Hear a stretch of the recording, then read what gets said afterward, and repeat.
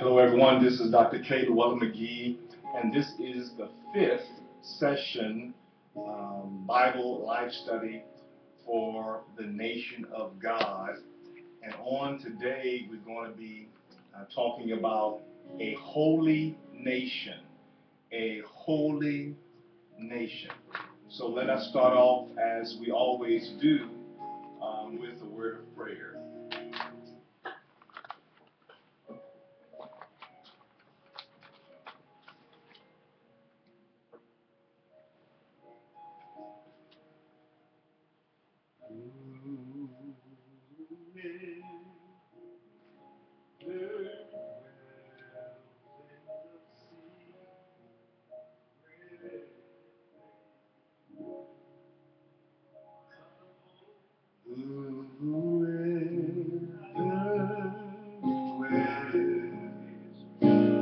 In the secret place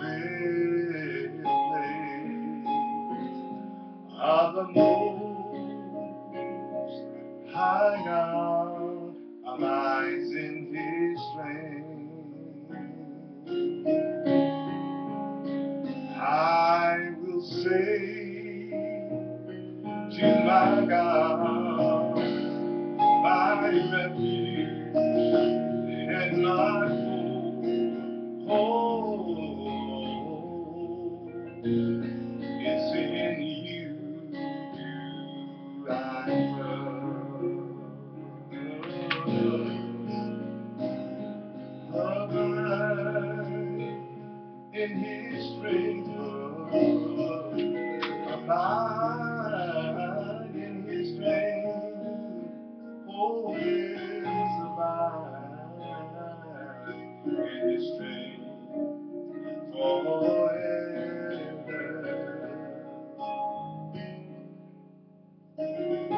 Dear God, we thank you now for those all over the world who may be listening, who may be seeing this Bible study on today. We ask you, dear God, to be with us as we try to clearly discern and to teach those principles that you would have us to teach. We thank you, dear God, for those who will come in the kingdom, come toward your nation to be a citizen and a saint, and also your child. So, dear God, we thank you for today and opportunity to spread your good news. It's in your Son Jesus' name that I do pray. Let everyone say everywhere, amen. Okay, as we go in now and we think about the study for today, A Holy Nation, what I like to do is let everyone know that what we're using to help you better understand the Word of God is a method called the Socratic method. And the Socratic method really helps us to question something so we can get the answer through our questioning. So the Socratic method is a means of questioning something to get the answer. And so the Bible study that we're doing for this whole year, um, 2013, is the nation of God, and I'm using nation of God, nation instead of kingdom, to try to make the term more relevant for today, because we do understand nations. We don't really use the term kingdom. And so we're trying to, first of all, ask the question, what is the nation of God? Why is the nation of God important? And what does it mean for me? What does the nation of God mean for me? And so on on week one, on January the 2nd, we were dealing with the nation of God and giving you an overview of that. And very quickly, we talked about, as my definition, the nation of God is the presence, purpose, and power of God ruling and reigning in our lives. And we found out that the nation of God is very important because, God wants us to be a part of Him. And we talked about that also because for us, if we become part of the nation of God, we become citizens of the nation of God, but we also become children of God, and that is a very, very important factor for us. We also know in the second week that we learned about the gospel of the nation of God. And these are little nuances so we can have the comprehensive knowledge of what is the nation of God. And so, first week, the nation of God, overview of what that is. The second week, the gospel of the nation of God.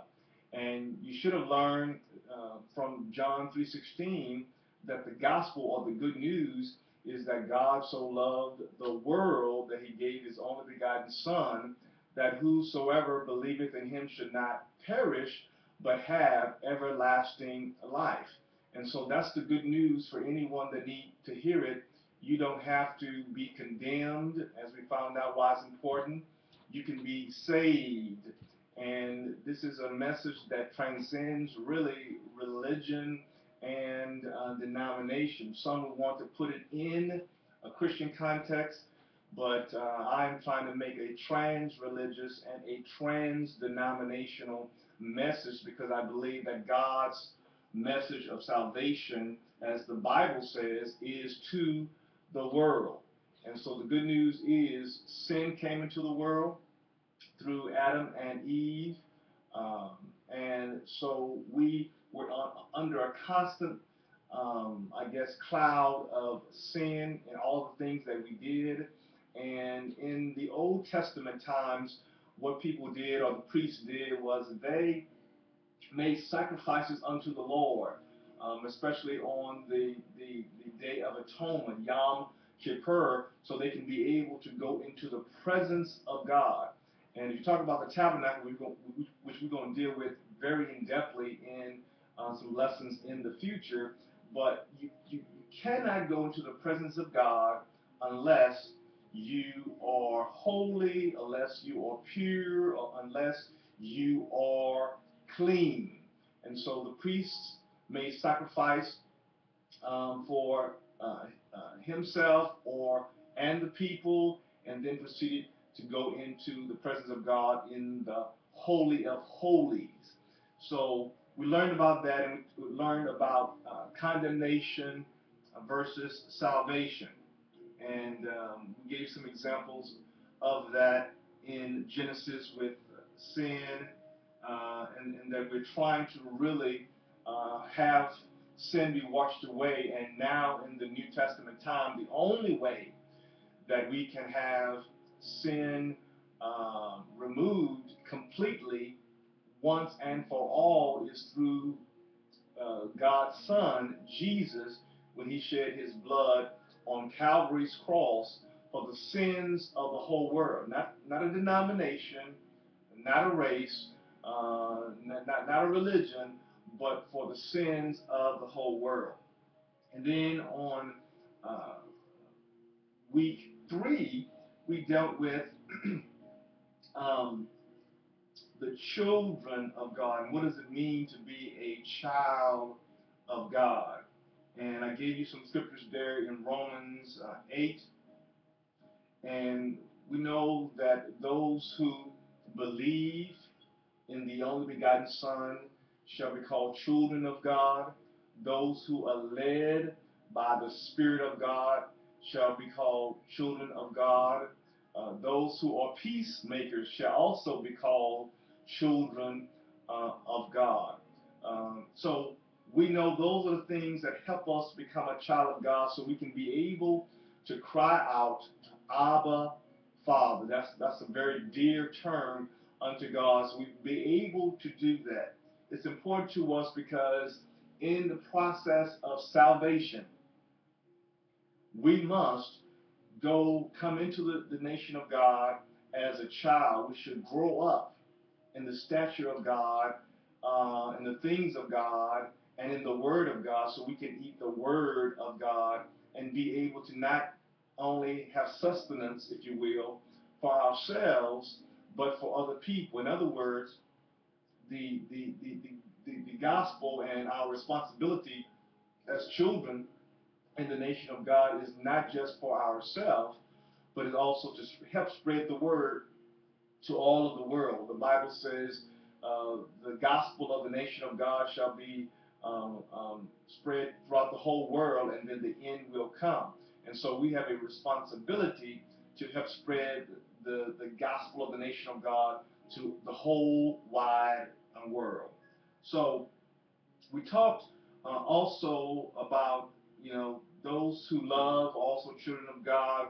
We also gave you John 3 and verses 19 to 21 to understand what is so important for you, I should say, for being a child of God. And really, the importance to you is you want to be able at all times to walk in the full authority, if you will, the full authority of God, and all that comes with that, the blessings that come with that, the benefits of being a child of God by adoption of the Holy Spirit. And that's so important for you to understand that. And then last week, we talked about being an heir of God, or heirs of God, and joint heirs with Christ. And what that simply helped us to focus on is that to be an heir means that you have a legal right to everything that God would leave for you. Make sure you understand that. You have a legal right to everything, property, benefits, everything that God would leave to you. And we share that, if you will, with our brother, eldest brother, born of God, about the Spirit of God, and that is Jesus Christ. And so we, as we talked about some weeks ago, the kingdom of God, or the nation of God, is now, but it's not yet. And so if we share in the sufferings that Jesus suffered in, we shall also be glorified with him when he returns. And so until that time, we must persevere. We must do those things that are pleasing in the sight of God, to know that our inheritance has already been written. The Bible has two testaments. One is the Old Testament, or the Old Covenant, and one is the New Testament, or the New Covenant.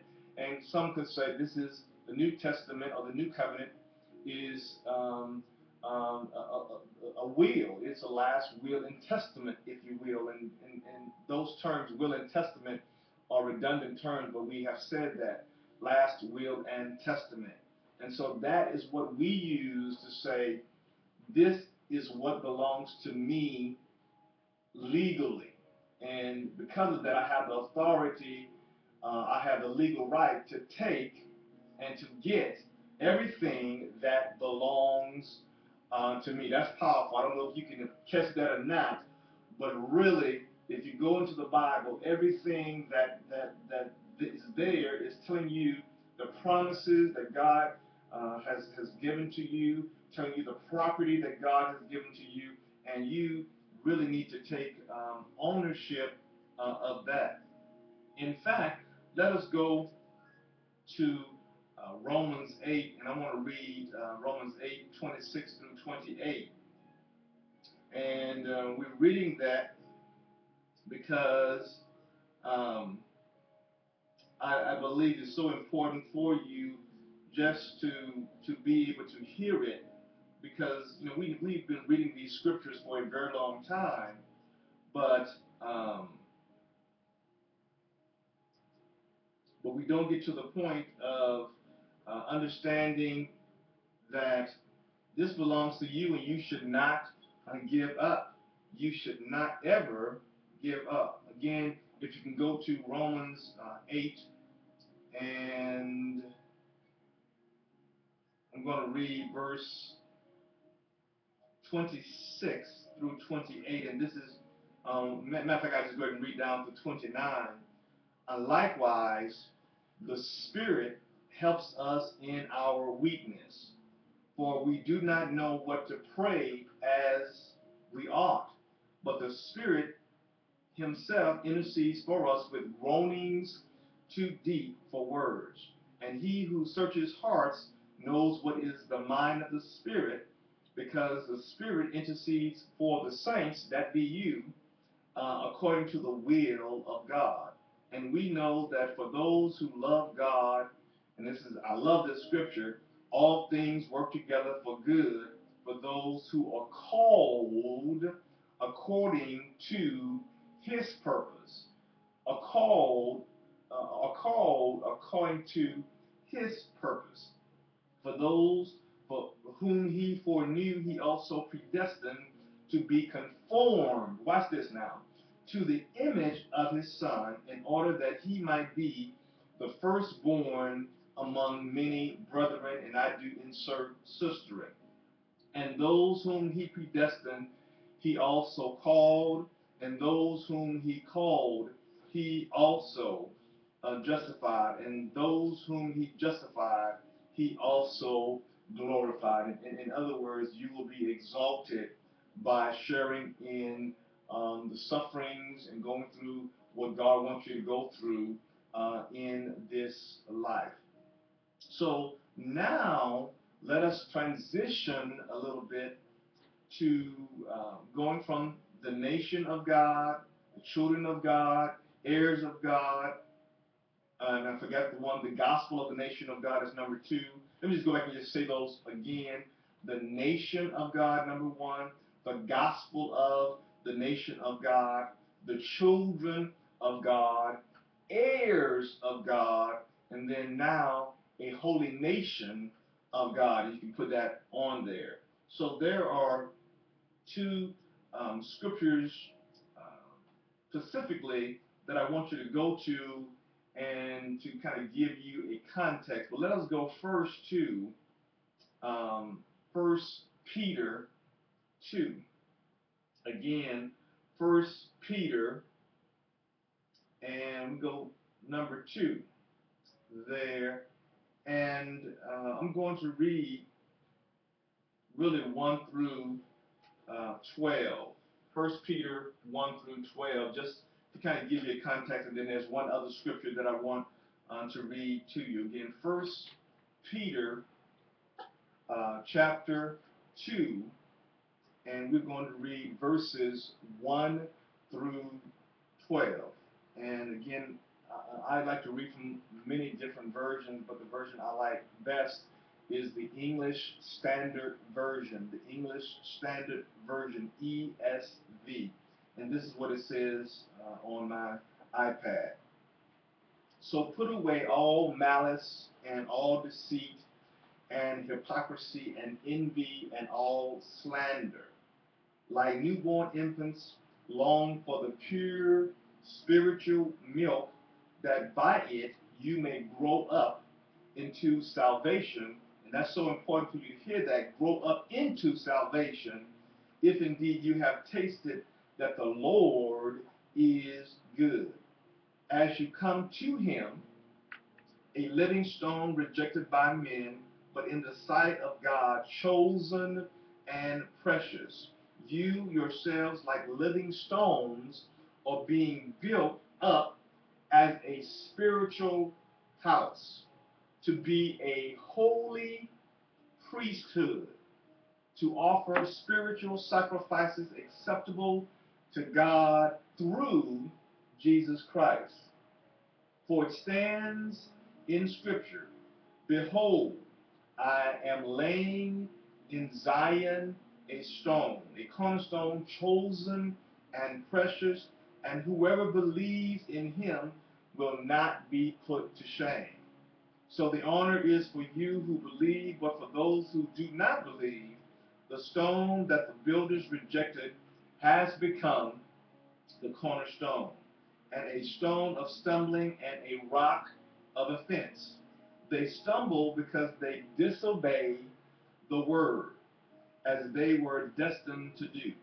But you who are a chosen race, a royal priesthood, a holy nation, a people of his own possession, that you may proclaim the excellencies of him who called you out of darkness into his marvelous light. Once you were not a people, but now you are God's people.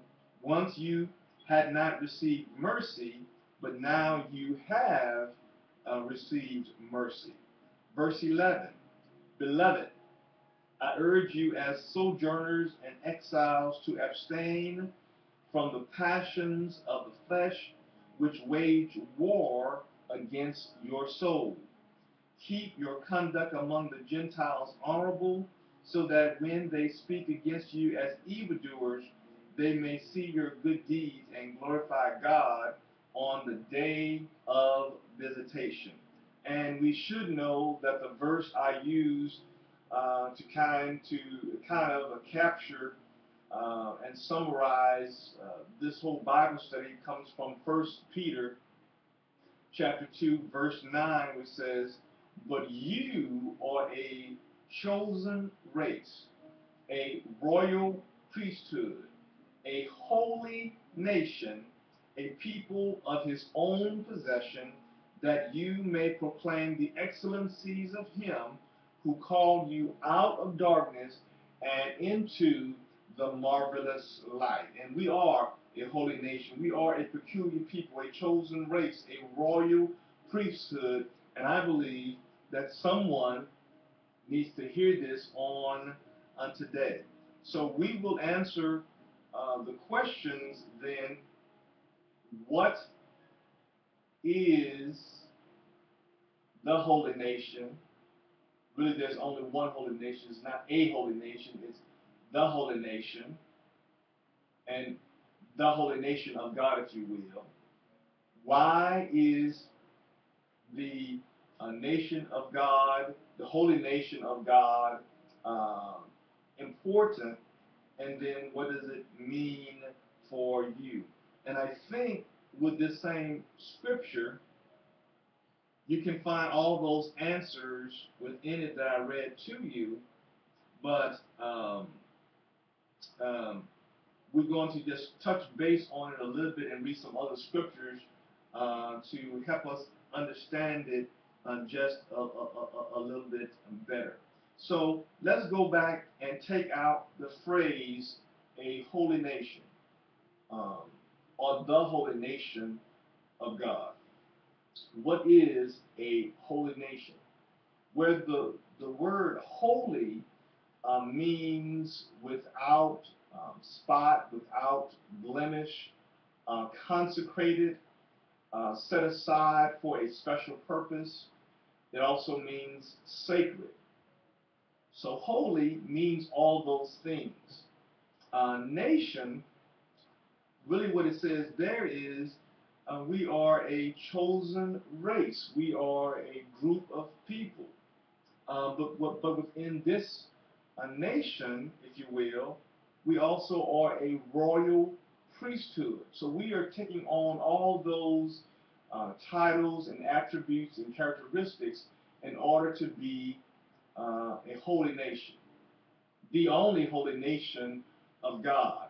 And these are people throughout the whole world who God is calling to God's self. And we are not only to be a nation, but to be a holy nation.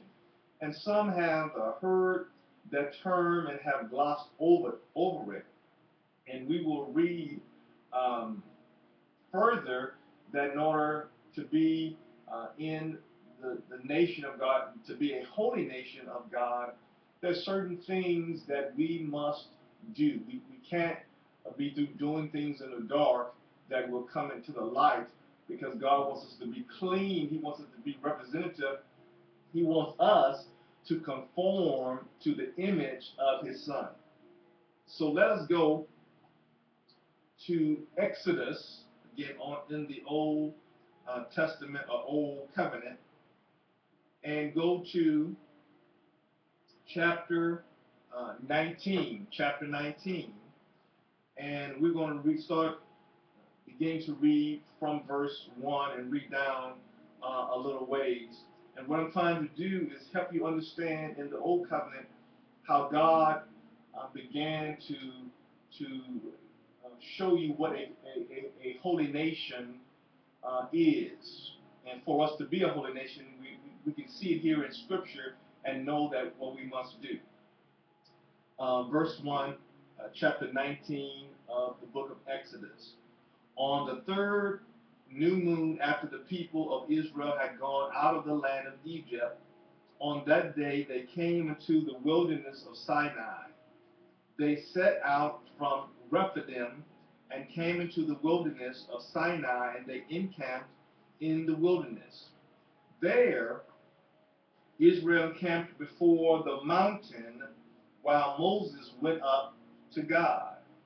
The Lord God called to him out of the mountain, saying, Thus you shall say to the house of Jacob, and tell the people of Israel, you yourselves have seen what I did to the Egyptians, and how I bore you on eagle's wings and brought you to myself. So stop there for a second and realize that God's purpose is to reconcile or to bring the world back to him. And we need to understand that, and from the beginning of the fall, where Adam and Eve sinned, there's been this gap, and once a year they would have this atonement. Some would say at one minute, coming back into the presence by cleansing ourselves through the sacrifice of the priests offering the sacrifices for us and for themselves to be able to come into the presence of God and live in the fullness of the blessings that God had for us. Verse 5. Now therefore, if you will indeed obey my voice and keep my covenant, you shall be my treasured possession among all peoples. All the earth is mine, and you shall be to me, watch this, a kingdom of priests and a holy nation. I love that. Okay, a kingdom of priests, a nation of priests, but a holy nation. These are the words that you shall speak to the people of Israel. Okay, so God is setting the stage for us to understand through these scriptures what it means to be a nation of God. Let me read on. So Moses came and called the elders of the people and set before them all these words that the Lord had commanded him. All the people answered together and said, All that the Lord has spoken we will do. And Moses reported the words of the people to the Lord. And the Lord said to Moses, Behold, I am coming to you in a thick cloud, that the people may hear when I speak with you, and may also believe you forever. And when Moses told the words of the people to the Lord said to Moses, Go to the people and consecrate. Again, this is in verse 10 of chapter 19 in the book of Exodus. Verse 10 says, The Lord said to Moses, Go to the people and consecrate them today and tomorrow. Okay? And let them wash their garments and be ready for the third day. For on the third day the Lord will come down on Mount Sinai in the sight of all the people, and you shall set limits for the people all around, saying, Take care not to go up into the mountain or touch the edge of it. Whoever touches the mountain shall be put to death. No hand shall touch him, but he shall be stoned or shot. Whether beast or man, he shall not live. When the trumpet sounds a long blast, they shall come up to the mountain. So Moses went down from the mountain to the people and consecrated the people, and they washed their garments. And he said to the people, be ready for the third day. Do not go near a woman. In other words, what Moses was instructed to do by God was to prepare himself and the people to come as a holy nation. I want you to get that. By consecrating yourself, cleaning oneself, not going near a woman, not desiring the things of the flesh, but really consecrating themselves, dedicating oneself, setting oneself aside to be dedicated to God. And so when we come into the very presence of God, we must be holy. We must be clean ceremoniously and physically. And again, now for the New Testament, that's showing us symbolically that we come to God to really make sure morally, spiritually, even physically, that we are really attuned and focused on God and really hearing from the Lord. And we can't really hear from God if we're not in God's presence. So we have to be made holy. Remember, in this scripture, it talked about we cannot touch the mountain because even the edge of the mountain was holy. And if you were to touch that which is so holy, although we were getting to the point of being cleansed and consecrated or set aside or and all this stuff, God is so holy we cannot even touch Him.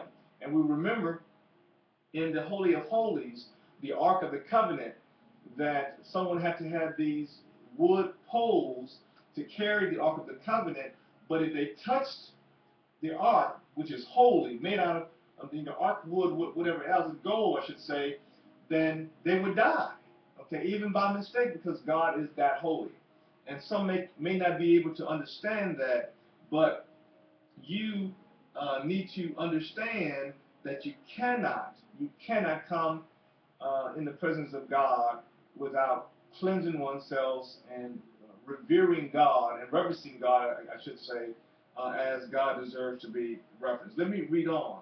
On the morning of the third day, there were thunders and lightnings and a thick cloud on the mountain and a very loud trumpet blast, so that all the people in the camp trembled. Then Moses brought the people out of the camp to meet God. Okay, and they took their stand at the foot of the mountain. Now Mount Sinai was wrapped in smoke because the Lord had descended on it in fire. Okay, the smoke of it went up like the smoke of kiln, and the whole mountain trembled greatly.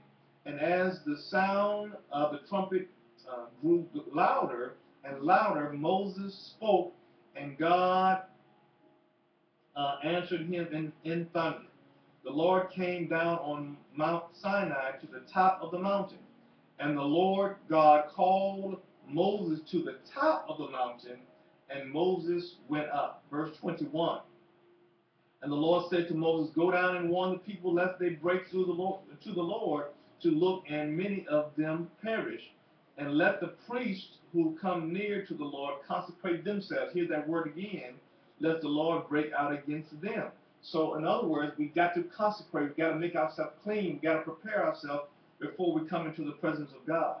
And Moses said to the Lord, the people cannot come up to Mount Sinai, for you yourself warned us, saying, set limits around the mountain and consecrate it. And the Lord said to him, go down and come up, bringing Aaron. Okay, Aaron was, at the time, out of Aaron came priests. But do not let the priests and the people break through to come up to the Lord, lest he break out against them. So Moses went down to the people and told them. So what I want you to to get here is in the Old Testament is really right before Exodus 20, where God gave out the Ten Commandments. Okay, the Ten Commandments. And we know if we take the Ten Commandments that He gave out and we fast forward that to the New Testament, the summary of the commandments and the law is to love God with your whole your heart, soul, mind, and body, and to love your neighbor as you love yourself. So we're to the point of you just understanding what is the holy nation. The holy nation is a people consecrated. Watch this now. Consecrated unto God. Okay?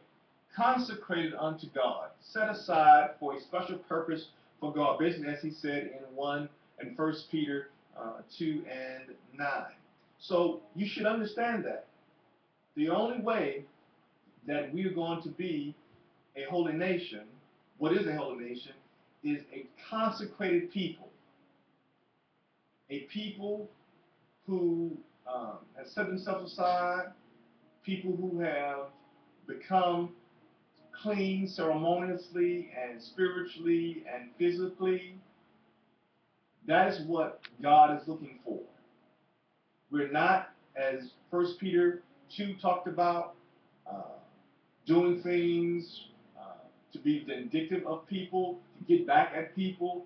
We are made, watch this, once again, in the image of the Son of God, Jesus. Okay? So you should understand that. And there's no other way around um, becoming a part of the holy nation without being consecrated. Let me look up that word and see what a new definition would be.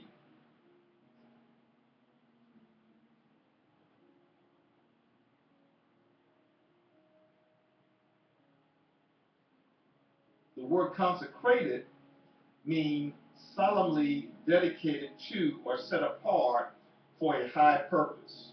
Okay? Made or declared or believed to be holy, devoted to a deity or some religious ceremony or use, sacred. Um, when I put the term consecrate, not consecrated, but consecrate, it says to appoint to a clerical post, to ordain, to ordinate, an order, give entirety to a specific person, activity, or cause. Um, and I like the other part of that is, again, to solemnly dedicated to or set apart for a high purpose. That's what to be a holy nation is all about. And that nation is not the nation you live in, because we talked about some weeks ago that you could be a part of a nation, but you have dual citizenship with whatever nation you're in and the nation of God. So I want you to get that. I want you to go over now to try to understand why it is important, why a holy nation is important. So again, go to Hebrews,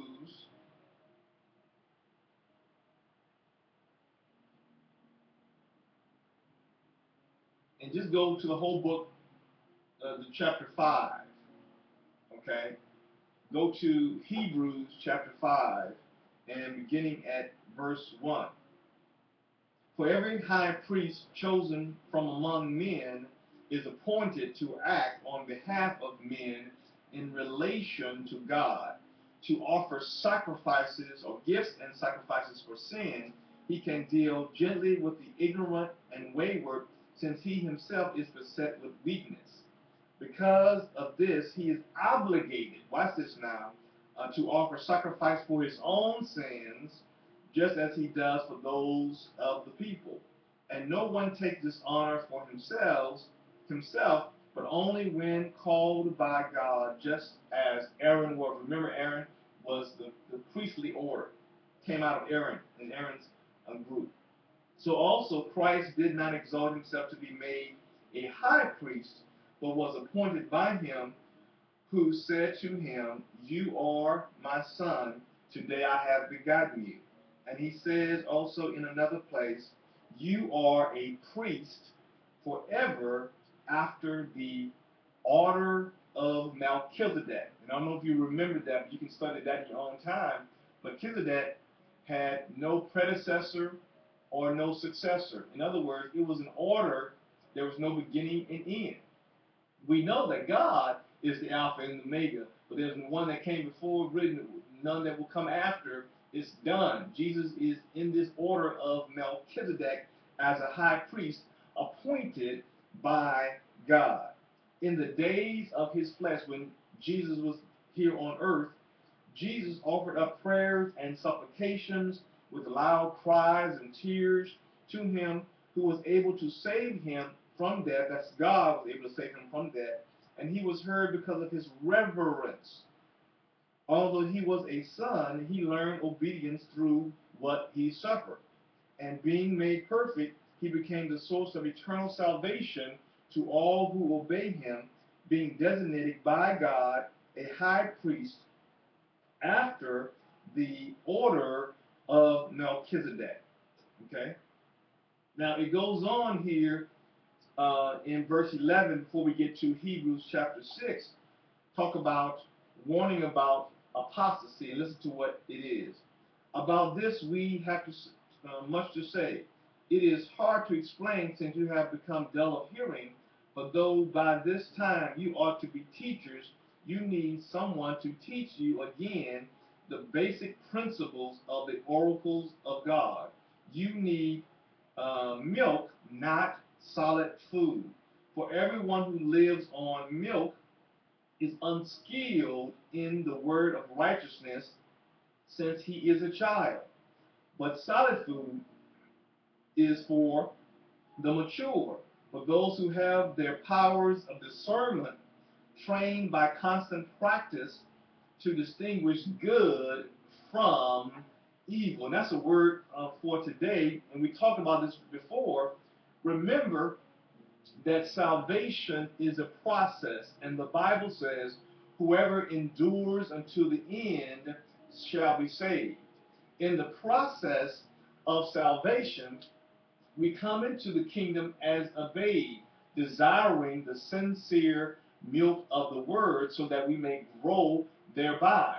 What God wants you to do in your salvation, coming into salvation, being made into, being brought into the nation of God with all the rights and privileges, God wants you to grow up to be an adult in the Word of God. Okay? God don't want you to remain a child forever. We talked about as an heir. Remember, if a baby is to be born and they are an heir, they can't take ownership because they have guardians over them and the property until they become of age. And this is what this word is saying to us on today is God wants you to be mature in the words of God so you can take full ownership of all those things that belong to you. I'm getting excited about this because this is so clear to me that many people come into salvation, they're there, but they will never, ever receive all the full benefits for themselves because they're not mature in the Word of God. They're not able to discern that which is good and versus that which is evil. They're not able to take all the benefits and all the property that belongs to them because they're not skilled in the Word of God. So this is why it's so important to you is that a holy nation is, we're talking about that you are able to call yourself a priest in the order that Jesus is in, the order of Melchizedek. And you, watch this now, can make sacrifices for yourself, or offer sacrifices for yourself, and you can also offer sacrifices, prayers, and supplications for the people unto God. You can stand in the gap, and as I like to say, be a gap filler between God and the people because you have already consecrated yourself to be a priest, ordained, consecrated, set aside for the high purpose which God has called you to. That's powerful, okay? But you have to grow yourself up. And so salvation is there, but it's also a process that God wants you to grow up, be strong in the Word of God, in the statute of God, so you can be able to handle the affairs of God as part of the nation of God. A holy nation, a consecrated nation, a nation dedicated to God, set aside for God's purposes. But you've got to make sure that you're right. Now, that means really constantly be aware of what you're doing to make sure that you are constantly, watch this, not just in church, but constantly in the very presence of God, to have the purposes and power of God ruling and reigning in your life. Not just when you're in church, okay, or mosque or temple, because again, this is a trans-religious, trans-denominational word, but God wants you to have His covering, His presence on you at all times, so you can clearly see His purpose for you and have the power to be able to execute what He has called you to do. That's a powerful word. So that's important to you to understand that God wants you to grow up and be a kingdom, a nation of priests. Okay? And that means you've got to be mature. Okay? So I want you to see that, but also going to go to another scripture here that I want you to hold on to. Um,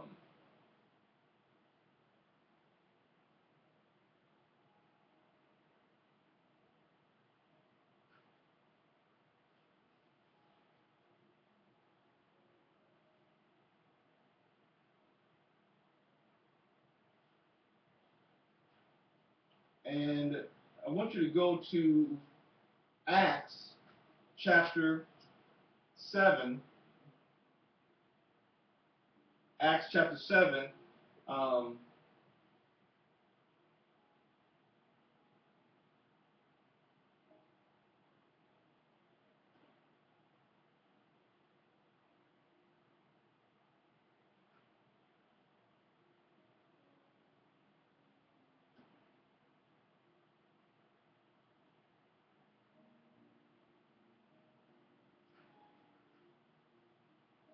and I'm going to read verses 35 through 42.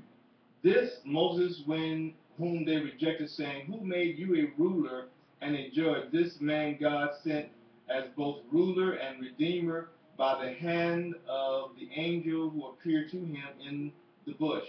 This man led them out, performing wonders and signs in Egypt and at the Red Sea and in the wilderness for 40 years.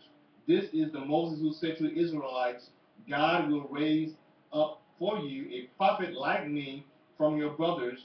This is the one who was in the congregation in the wilderness with the angel who spoke to him at Mount Sinai and with our fathers.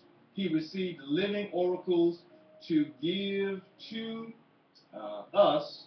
Our fathers refused to obey him, but thrust him aside, and in their hearts they turned to Egypt, saying to Aaron, Make for us gods who will go before us. As for this Moses who led us out from the land of Egypt, we do not know what has become of him. And they made a calf in those days and offered a sacrifice to the idol and rejoicing in the works of their hands. But God turned away and gave them over to worship the host of heaven, as it is written in the book of prophets, Did you bring to me slain beasts and sacrifices during the 40 years in the wilderness? So we want you to understand that it is so very important for you to um, to understand that we're not to be coming toward the Lord bringing sacrifices not fit for God. We need to understand that our lives should be such that we are made right. We are consecrated to God. That's so important. We talked about that again in Hebrews 5. And so for you, again, going from Hebrews 5, what it means for you is you have a decision to make. This verse in Acts 7, verses 35 through 42, really is saying, what are you going to do? It's forcing you to make a decision that you're going to worship, something other than God, and think that they are going to save you. They're not going to save you. You got to make a decision on your life as far as what you are going to do. Are you going to do the right thing? Are you going to try to walk in the order, the priestly order of Melchizedek? And Jesus is the first, the high priest within this order of Melchizedek. You need to make a decision about that because God wants you to do so. Okay? So we want to become a holy nation of God who really is going forth doing the purposes of God and really doing it with power. And that's beautiful. Really doing it with power. Okay? And this is like no other movement, if you will. God wants us to go beyond what we think we should do and listening to man, but God wants us to, go with, what He wants us to do. And the only way we're going to do that is really to get into the Word of God. Let me just give this analogy. Have you noticed that many people say they go to church, but their lives does not represent what God, I guess, would be pleased with? And how could that be? And I think, God is coming back for a church, if you will, without spot or wrinkle.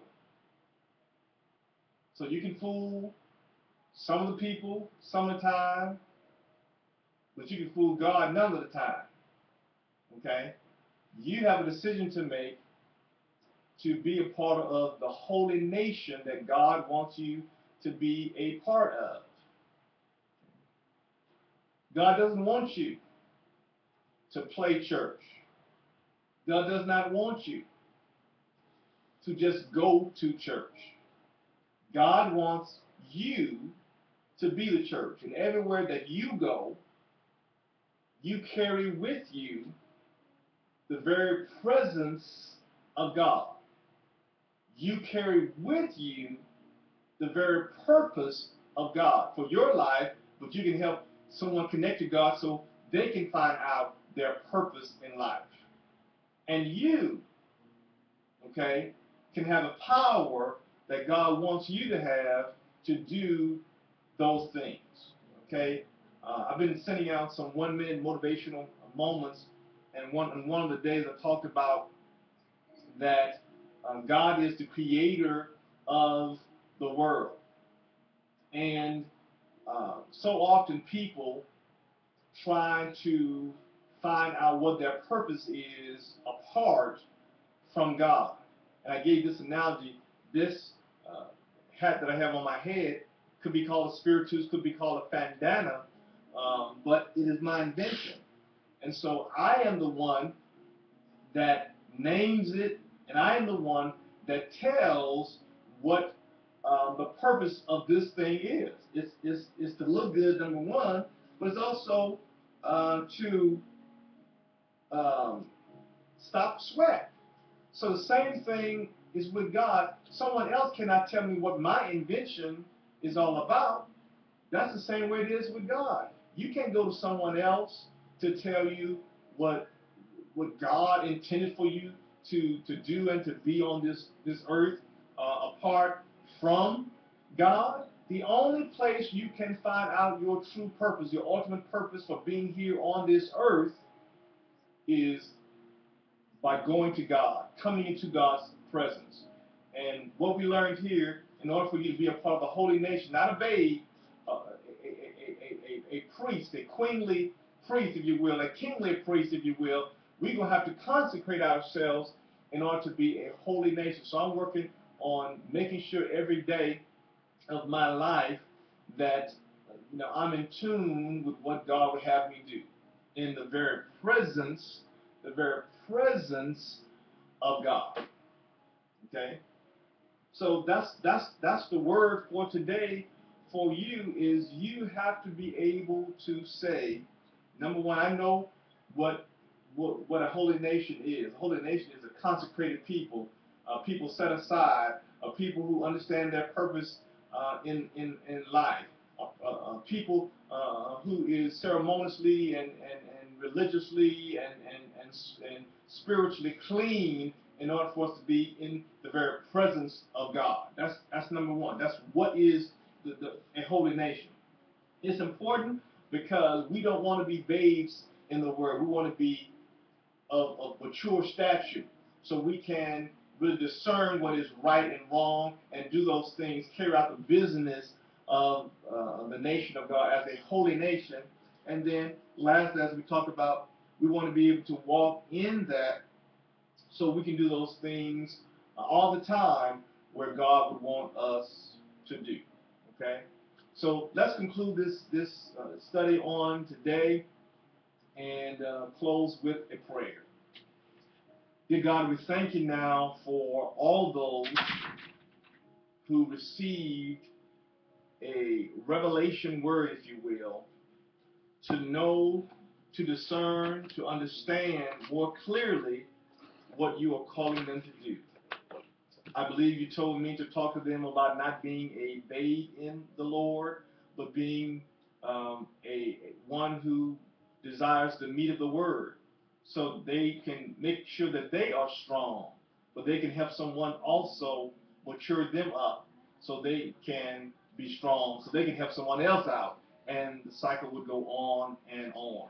Dear God, I pray for those who are already in this holy nation of yours. I pray for those who will be coming in the holy nation of yours. So, dear God, all across the world, I pray for those wherever they may be, whatever race they may be. Forget the religion right now, but they want to be your children and they want to be a part of your holy nation. Dear God, receive them if they understand what they must do to come into your kingdom and your nation.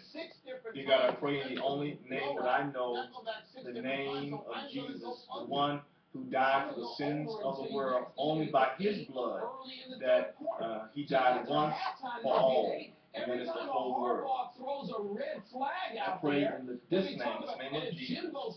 Together we say, all over the world, amen. So we are concluding this message, and we thank you once again if you have tuned in all across the world, wherever you may be at. If you have any questions, you can write me at dr_klm@me.com, and I will be glad to talk with you. So once again, let's close out. Listen to a little bit of the song that I wrote called "Whoever Dwells in the Secret Place of the Most High God abides in his strength."